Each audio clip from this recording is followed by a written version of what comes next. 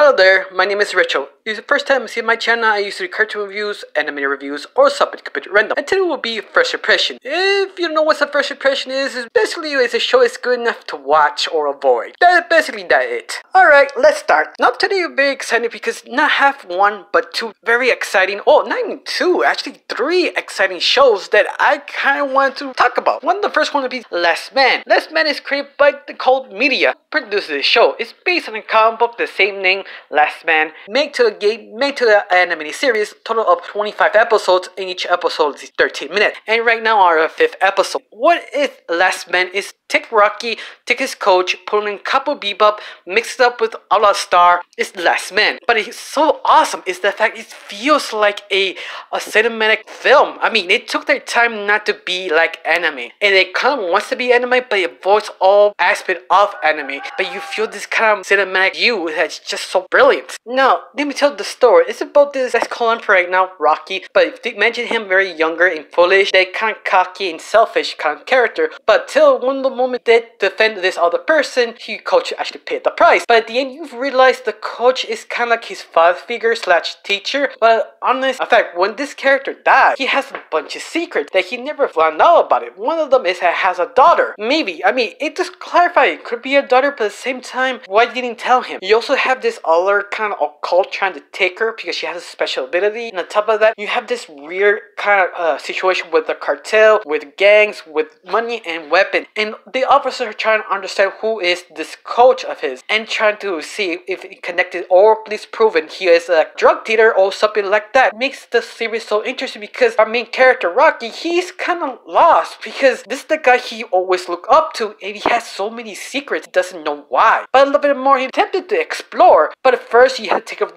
the gym, he had to take care of the club, he had to take care of this little girl before he actually take up the mystery of his coach. That is so interesting. It stops to take a breather and actually think what I'm supposed to do, what is next. That's why I compare it kind of a la Star, because if you've seen that anime, you know what I mean, that the main character stops, he thinks, before he acts, oh, I need to pay my bill, oh, I need to pay the gas company. And that's just basically the show. They're trying to make go the main story, but you have to do other things to get the main issue. So that's so funny, interesting, especially how the animation early 90s kind of jacked up, kind of on a social, I'm built to take on the whole world type of deal. Think of it kind of JoJo Bizarre Adventure, but he's still very young and foolish. This type of situation is one of the things that I enjoy. I love they avoid being the anime tropes, avoid trying to be cliche, and it has fun. Feels so original and fresh. Something I highly recommend to watch. You can watch all of it in Verb, am I correct? Basically free. You don't need a credit card, at least the first month, that you just pick up and enjoy. You have another one that Straight Herb is that basically called Dave and His Demon. It's a mini series who have about 5 or 6 episodes, each episode is 10 minutes long, but goddamn, it's fun. How to describe this show is basically kind of Men in Black, but instead of dealing with aliens, you dealing with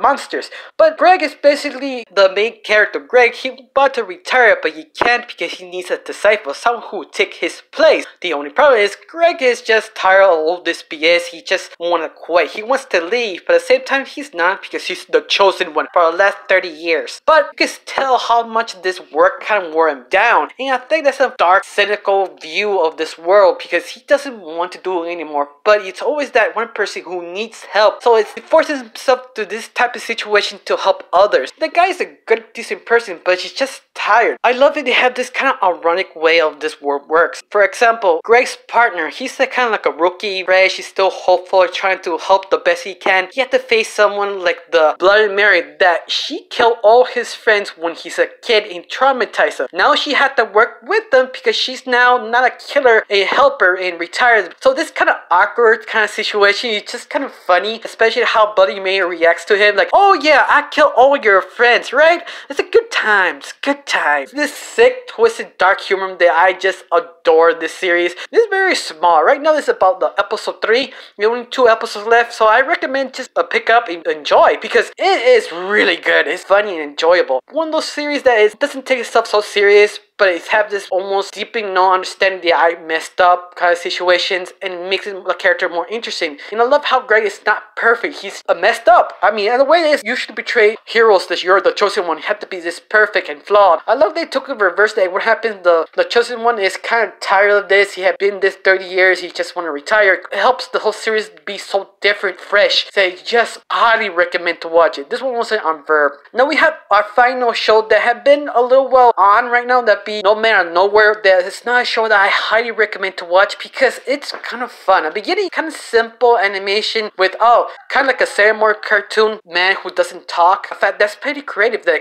main character doesn't talk, but he supposedly the magic person or the last magic person in this world, and people trying to catch to see he can save it or something like that. Because the series is kind of vague on the line. Keep watching. They do explain it. They don't like string you around forever. In fact, after the 5th episode, they explain more deeper what he is, his power actually works.